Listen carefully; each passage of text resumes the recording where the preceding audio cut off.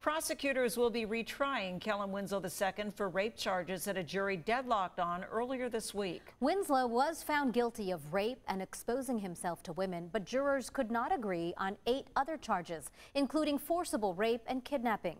Now, a new report detailing his time in the NFL is shedding new light on alleged sexually deviant behavior that started long before his crimes. News 8's Richard Allen is in our newsroom with the disturbing details. Richard? And Barbara Lee and Marcella, this article published online by Sports Illustrated after Kellen Winslow's conviction on felony rape offers an unsettling look at Winslow's reported behavior while an NFL player.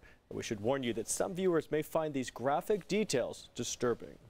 He has now been convicted of forcible rape. Well, the prosecution laid out its argument for why Kellen Winslow II should remain in custody pending his retrial in the near future. He is a convicted felon pending sentencing, which requires a mandatory term in state prison as well as lifetime sex offender registration.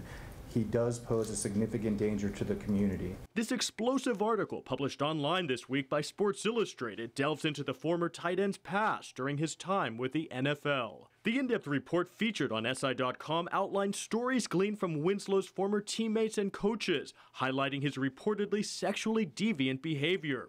According to Sports Illustrated, Winslow developed a reputation among colleagues as a compulsive masturbator and pornography enthusiast. At one point, according to the report, a Browns equipment manager found him masturbating in his Hummer.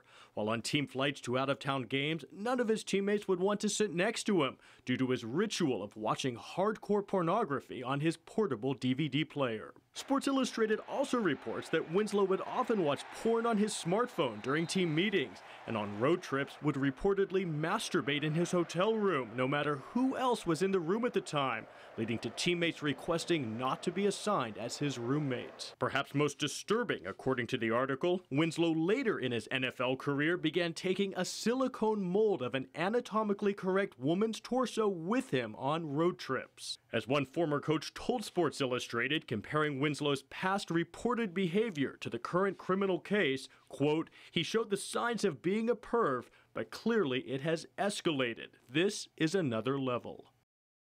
And Kellen Winslow II's new trial is now set for September 30th. If convicted on all charges, he faces the possibility of life in prison.